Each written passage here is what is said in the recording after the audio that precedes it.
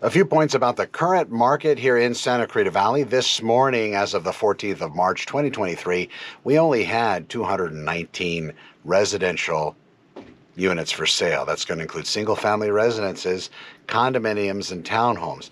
So then the question comes in, where is this other inventory going to come from? It's going to come from the resale market. New housing can't keep up with demand, and that resale market's probably going to start providing more listings here in the next few months. Typically, every year we do see the same trend, depending on if, well, we have a COVID-type incident or not.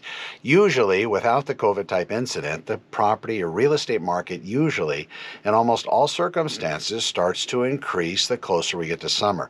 So we start somewhere in March, as we are now, and we start seeing more and more listings added to the market. Currently, though, a lot of the people that are looking to sell their houses need to buy something else. That's the issue. Usually, if they're leaving California, there is other opportunity and maybe more plentiful opportunity, and the price point per square foot is going to be, of course, less, so your dollar's going to go further all the way around. But you're not going to have access to a lot of the things we have here in Southern California, so I guess that's the trade-off. If you're good with that, great. If you're not, well, you probably won't go anywhere. But a lot of people that are staying here, staying put in California, or maybe looking to move up, the dilemma that they face is there going to be something to purchase? And what I tell my sellers is this: if in fact you are looking for something to buy, you're going to still have to get your house on the market, get it positioned properly, and we'll build into the contract things to protect you, i.e. like having your home sale contingent on you finding a home of choice or a replacement property that you want to purchase, having that offer accepted, and then having both close at the same time. These are protective mechanisms that are able to be put in place by savvy real estate agents or those that know their business. If you are considering selling, and that's something that's in your mind as far as you're going to have a place to go, we aren't going to know until we actually get you in a position that you can start making the right selections.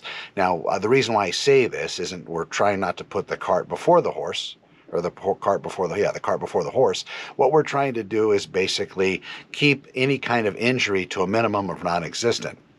So if you are looking to move up, again, you want to protect yourself, basically putting into contract that you aren't going to move forward with the buyer that happens to have written the offer. They need to understand you are contingent on you finding that replacement property.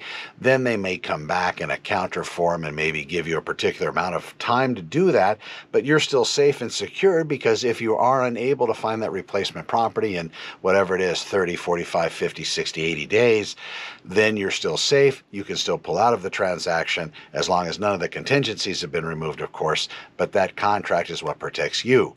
I am Connor McIver. Be well. This is your real estate update for March 14th, 2023.